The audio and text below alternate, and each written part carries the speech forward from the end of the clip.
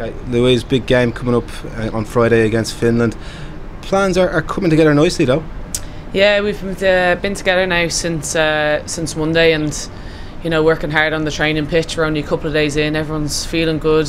We've had the team meeting to assess what we want to do for the game and how we want to approach it during the week. So far it's going good.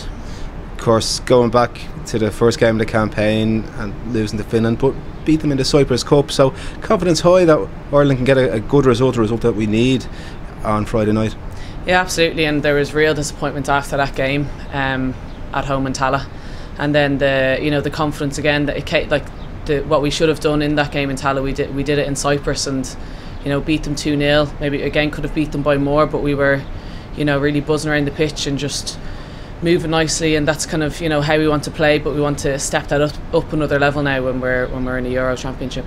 Of course, it's something that like everyone in the panel, you want to make your way to a major championship just like the men team and go to the Euro 2017 next year.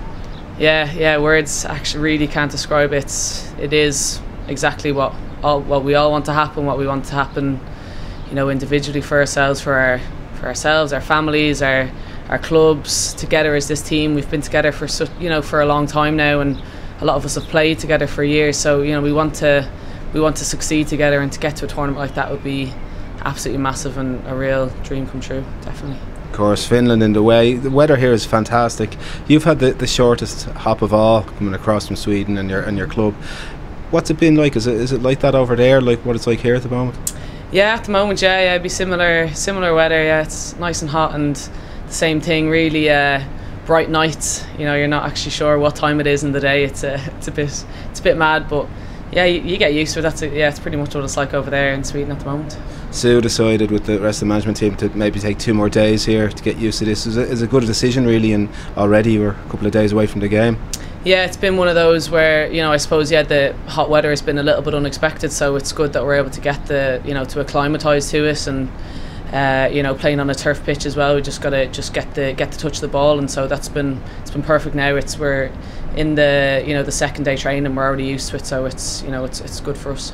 Just in the game itself, Emma Byrne and yourself, big game experience it's going to come in very handy in such an important match.